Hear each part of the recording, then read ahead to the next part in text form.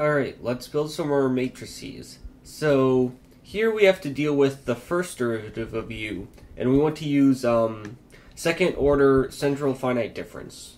So recall that the second order central finite difference approximation for the first derivative of u is given by the following formula. You take vi plus 1 and you subtract vi minus 1 over 2hx. This, you can find this in, like, if you read Levesque's book on finite difference methods, this will come up in like one of the first pages of the book. I don't think it's mentioned in this textbook, but this is when you're looking at finite difference methods, this is a second order finite difference approximation of the first derivative. Thus, we have the following system of equations. So we have epsilon times our normal approximation of minus uxx, which again, minus vi minus 1 j plus 2 vij minus vi plus 1 j all over hx squared plus epsilon, and then we do the same thing but for the y value. So it's 2 vij, and we subtract vij plus 1, and we divide by hy squared. Then we have to add in this this aux term, which is going to look like a times vi plus 1 minus vi minus 1 all over 2hx. And this is going to be equal to the approximation of f at ij. And of course, we're assuming again that we have vij equal to 0 on the boundary. So v0j and vnj will be 0 for any choices of j, and vi0 and vim will be 0 for any choices of I. Do I have the n's and the m's correct? I believe I do. I actually didn't check that, but make sure that the n's and the m's match whichever variable they associate with. Okay, so now before we make our matrices, we're going to find some useful constants. So we'll have 2 epsilon over h x squared plus 2 epsilon over hy squared. And note that this is a coefficient of vij in the above formula. And then we have, like we had before, we have beta x's minus epsilon over hx squared. And we similarly have beta y, which is minus epsilon over hy squared. And we have gamma, which is going to be a over 2hx, and this is going to be the coefficients for the vi plus 1 and vi minus 1 that correspond with the first derivative approximation. Okay, now that we have all this information, we can go ahead and start to build our matrices, or our matrix. Okay, so we're going to have v11, and then we're going to go all the way up to v1 n minus 1. That's going to be the first vector. Second vector is going to be v21 all the way up to v2 n minus 1. We have v31 all the way to v3 n minus 1. Okay, so this means that n is associated with the second index and m is associated with the first index. So of course this is going to go on and on and on. And then what else are we here? Let me scroll up a little bit more here. This should be good, because this way we see like all the information that we need. Okay, so now, again, these things I've written up here, these are just going to help me keep track of the columns and let me know like which column will be associated with which variable when you do the matrix multiplication. So anyways, the matrix is going to go like, maybe like here. And then the matrix that we're going to multiply by is we're going to have 2, 3, that should be enough. V11 all the way down to V1n minus 1. Then we have a break there. V21 all the way down to V2n minus 1. V31 all the way down to V3n minus 1. And then this will keep going and going and going. Okay, so let's use this information to make our grid block matrices, our block matrices.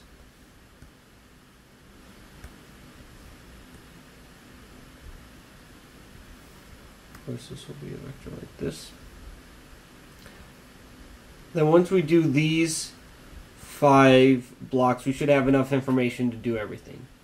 Okay, so let's look at this the first row in the second row of block matrices that I've written here. So these are going to correspond to Fij. This is going to correspond with the equation that is set to be equal to Fij. Actually, we're looking at this because we're using this row. We're going to start with this entry here. So the one corresponding with F21. So we want the equation, we want all the coefficients that will give us the equation that is equal to F21. So we let I equal 2 and j equals 1. And then we just fill in the information. So of course, corresponding with V21, we have this coefficient of alpha. And so we put that in here. And then, let's see here, when we're dealing with the y values, let's see here, we're going to have a V20, which is set to be 0, but then you have V22, and what's going to be the coefficient of that? Well, we've got a minus epsilon over hy squared, so we will do a beta y, and that will go here because it corresponds to the V22 column. Okay, so that's the y's, and then for the x's, when we look at V11, you get a beta x there because of the diffusion term with respect to x. But then from the first derivative term, we also get a minus a over 2hx. And so we're going to have to subtract gamma from this entry as well. And then when we look at V31, we get a beta x again, but there's also a coefficient of positive a over 2hx, and so we're going to add gamma. And then you continue like this, you go down to the second row, everything kind of shifts over by one column. We get an extra beta y here because here we're looking at the row corresponding to F22. So I equals 2 and j equals 2, and so when we decrease the j value by 1 and look at V21, that's actually a coefficient that we have in here. It's not automatically set to 0, and so we put this other beta y in here. And then again on the diagonals, here we have beta x minus gamma and beta x plus gamma. And so if you looked at some of the previous exercises, you might see where this is going, because this actually looks very similar. Some of the coefficients are different, but the structure is largely the same. We'll have beta y alpha, beta y, then beta y alpha. And then these beta y's will be connected by dots, and these alphas will be connected. So this is going to be a tridiagonal matrix block in the middle here. And then, okay, so that finishes up this second row in the block matrix structure. Looking at the first row in the block matrix structure, and looking at the first row in those two blocks, we have the alpha associated with V11. So now we're setting I equal 1 and j equal 1. And so associated with V11 we have alpha. When we're looking at y's, V10 is set to 0, so that doesn't get included. V12 gives us a beta y right here. And then when we look at V01, well, V01 isn't on here, so there's nothing corresponding with that. But V21, we do have something, and so we have this beta x plus gamma here again, for the same reasons that we had it here. And then, again, we're just going to fill in the rest of this. It's going to have the same tridiagonal structure here. Then alpha, beta y. Then we're going to have beta x plus gamma going down the diagonal here as well. Okay.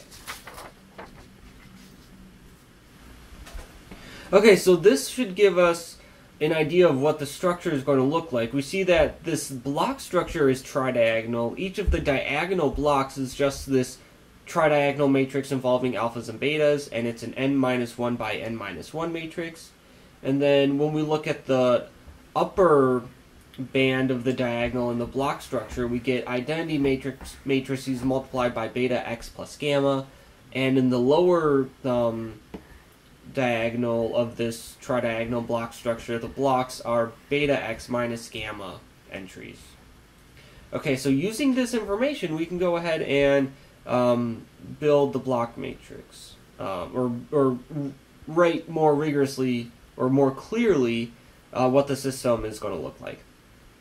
So let Vi equal V1I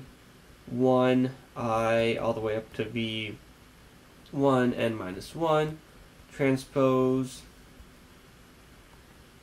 Probably should have written this beforehand just to define these row matrices to make it easier to talk about, but it doesn't really matter too much. Okay, so we have these, and we're going to define a matrix that we're going to use.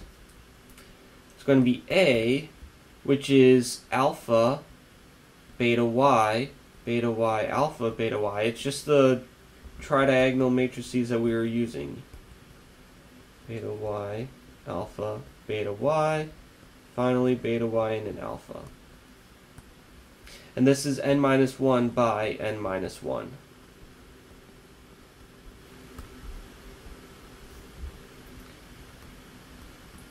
Then the system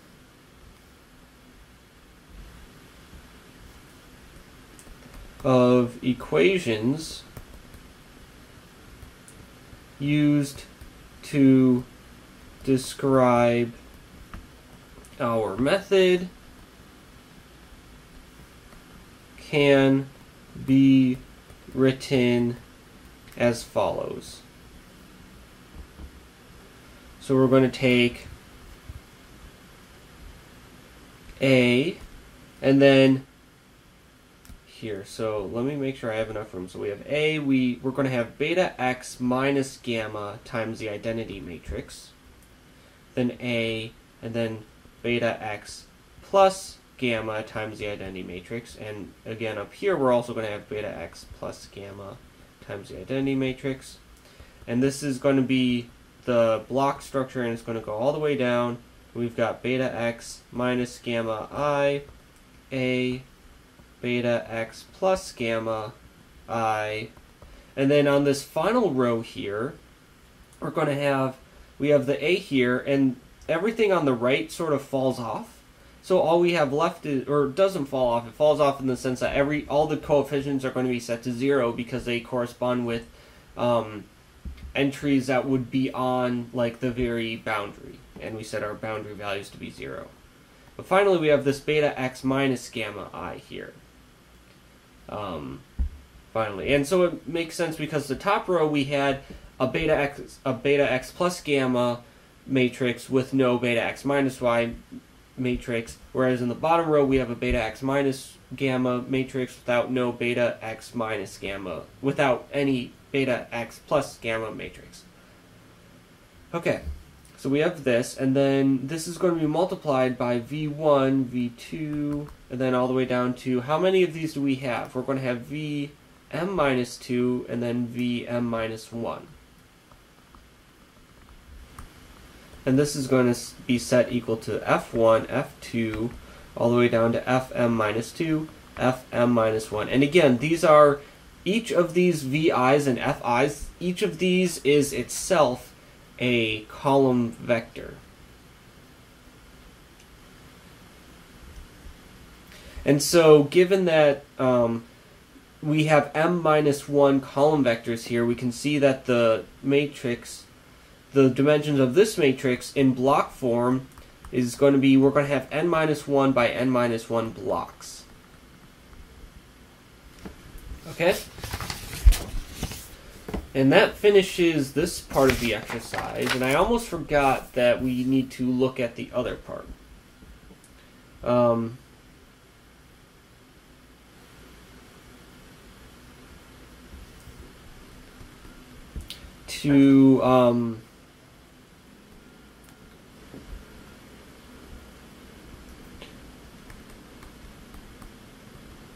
For this matrix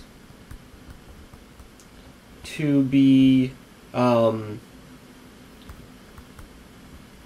diagonally dominant, what that means is that we need aii to always be greater than or equal to sum from j not equal to I of aij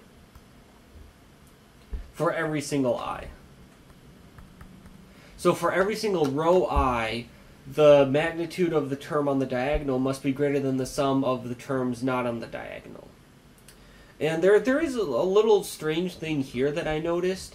In the textbook, they define this as weakly diagonally dominant, and in the problem statement, it says just diagonally dominant. And I looked it up on Wikipedia. At first, I was thinking, okay, maybe weakly diagonally dominant means that you have a less than or you have a greater than or equal to sign here, but if you just say diagonally dominant, then it's a strictly greater than. But then I looked up on Wikipedia, and Wikipedia says that diagonally dominant means you have a greater than or equal to sign. So I'm just going to stick with that. If that ends up not being the convention that's typically used, you can always replace this greater than or equal to with just a strictly greater than. But anyways, all of the diagonals of this matrix are the same, and so you're always going to have magnitude of A, because alpha is the only diagonal term. And then we look at the rows. Looking at the rows, how many what's the greatest number of different terms that you could have there? Because the more terms you have, these are absolute values on the right hand side of this inequality. So the more terms you add in, the bigger your inequality could get. So the worst case scenario would be that you have all of the beta x's, and you have the beta x minus, you have both of the beta y terms, and you have the beta x minus gamma term and the beta x plus gamma term. So you're going to have beta x minus gamma, and then you're going to have two of the beta y terms, then you're also going to have beta x plus gamma. This is the most stuff you could have in your row outside of the diagonal. Okay, and then we just sort of do some math here. So this is 2 epsilon over hx squared plus 2 epsilon over hy squared is greater than or equal to 0. So this is minus epsilon over hx squared minus a over 2hx. And this is going to be plus 2 epsilon over hy squared. Again, this is positive because we're taking absolute values. And hy and epsilon are assumed to be positive. At least I think they want epsilon to be strictly positive, because that's what we typically do here. Yeah, and then I guess I feel like maybe I should check to see that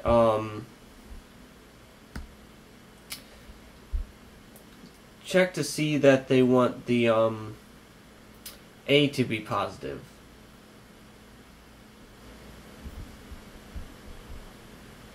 But I don't know if they mentioned that at all.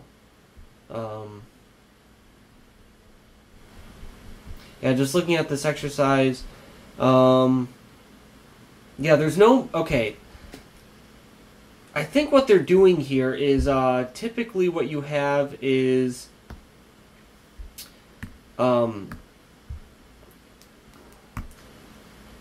there's sort of a weird thing in these types of problems where, like, when you get more into, like, different,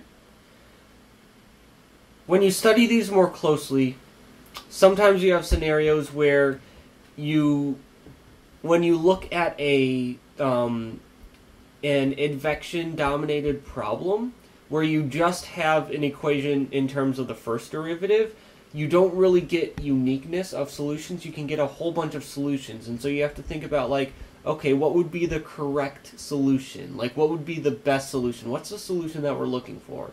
And one way to find that is you actually add in the second derivative. So instead of looking at, like, u prime equals f, you add in, like, epsilon times u double prime plus u prime equals f. And maybe I should probably have minuses, like, here. Maybe a minus in front of the u, I'm not quite sure. But yeah, so sometimes in order to get, like, the ideal solution or the solution that you're looking for, you have to add in this second derivative term here.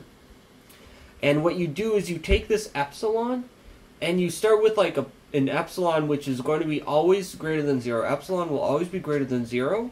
But you choose an epsilon, you find the solution, and then you take the limit as epsilon goes to 0. And in some cases the solution that you get will converge to a particular solution. So in this case, the reason that you add in that epsilon is because once you add in that epsilon, this second equation that I've written here actually does have a unique solution, and you can figure out what that solution is using some numerical method. And then once you know that you have a unique solution there, you can take the limit as epsilon goes to 0, and in some cases the solutions that you get will approach some solution, and it approaches something which is a solution of the first equation. It's not the only solution of the first equation, but it's a solution of the first equation. And it ends up being the equation that you're looking for, because you attained this equation in this particular way by introducing this epsilon times the second derivative and taking epsilon to 0. So I think we're going to be assuming that epsilon is positive in this problem. That's what I'm getting at, because that's how you would use this in practice. You would want epsilon to be positive, and you might want to take epsilon to be very, very, very small. But it's going to be positive, and so we don't need to worry about absolute values here. With A, I don't know about the constant A, so I'm going to assume A could be positive or negative. So I'm going to leave absolute values around it. Okay, but moving on, we have minus epsilon over hx squared plus A over 2hx. And then, okay, so these two cancel. Then we have 2 epsilon over hx squared is greater than or equal to, well, if we want to simplify this, we get, this is 2 epsilon over hx squared plus ahx over 2hx squared, just because I want to get similar denominators. And we also get rid of the minus signs because we can do that because everything's in absolute value. Then we do the same thing over here in getting similar denominators. And then what we end up with is 2 epsilon over hx squared greater than or equal to, we'll have 2 epsilon plus ahx plus absolute value of ahx minus 2 epsilon. This all divided by 2hx squared. And so you can multiply the denominator on the right hand side over, and you end up with 4 epsilon is greater than or equal to absolute value of 2 epsilon plus ahx plus ahx minus 2 epsilon. And so let's see here. I think we're going to assume that A is always going to be... Yeah, I don't know if we need to do anything else here. I'm not exactly sure what sort of condition the problem wants us to arise at, but this is certainly a condition which is equivalent to, like, if this condition is this condition is sufficient and necessary for the matrix to be diagonally dominant. If this inequality is not true, then you will have rows where the terms not on the diagonal will add up to something greater than the term on the diagonal. But if this inequality is satisfied, then the diagonally dominant requirement is satisfied. So this certainly is an answer. This is a requirement on A and epsilon in order to satisfy the condition of being diagonally dominant. But I don't know if this is exactly what they wanted us to arrive at. But in any case, here you go. Here's a solution. And so maybe like if you're putting this in practice and you want a matrix that's diagonally dominant, you might have to like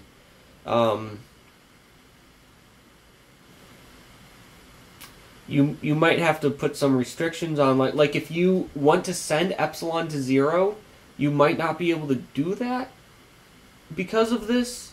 Actually, yeah, let's look at that, because if A is just some constant and you send epsilon to 0, then on the right-hand side of this equation you'll just have 2 times the absolute value of A hx, but on the left-hand side you'll have 0, and that doesn't hold. So I guess in this scenario you can't actually send epsilon to 0. So maybe if you want to deal with this problem, you'd have to do something different, or you'd have to find a nice way of dealing with matrices which are not diagonally dominant. In any case, whatever the scenario, this is certainly a necessary and sufficient condition for being diagonally dominant, and so this finishes our solution to the exercise.